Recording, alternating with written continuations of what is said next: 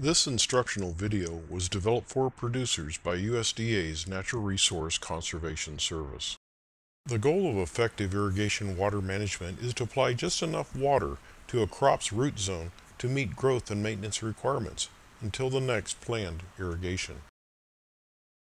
To answer the question, when and how much should I irrigate, it's important to first answer the questions: how much water will my soil hold, and how much of that is available to my crop.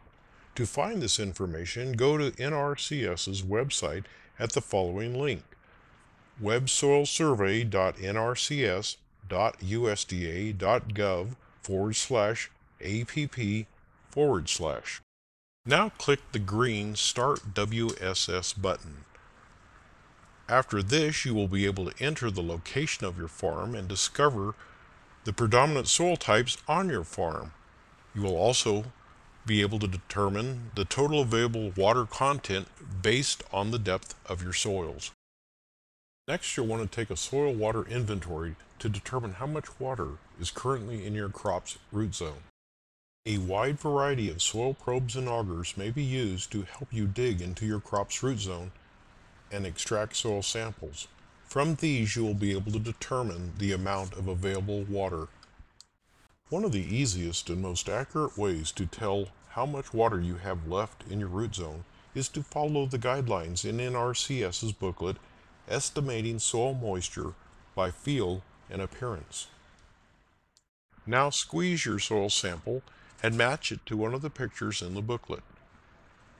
In this case, we have a fine sandy loam.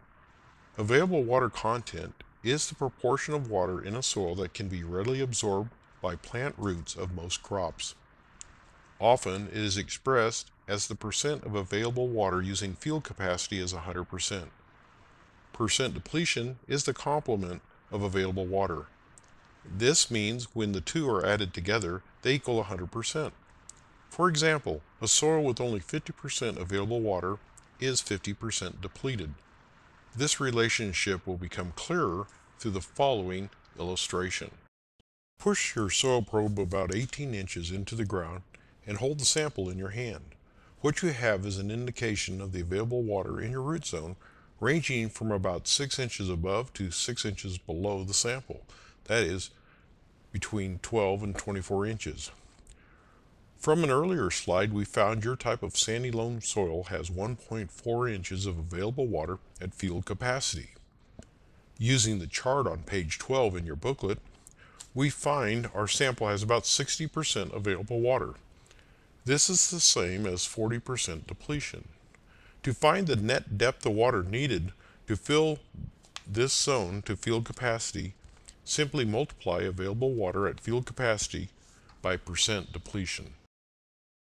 By sampling the soil every foot down your root zone, you can determine how much water is available to your crop and the depth of water needed to replace the deficit.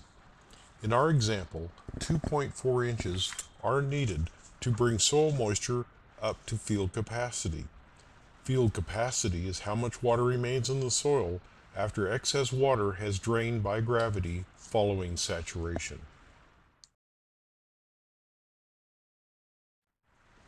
To find percent depletion for your root zone, divide the deficit by total available water. That is 2.4 inches divided by 7.2 inches. If percent depletion is 50% or more, it's usually time to irrigate.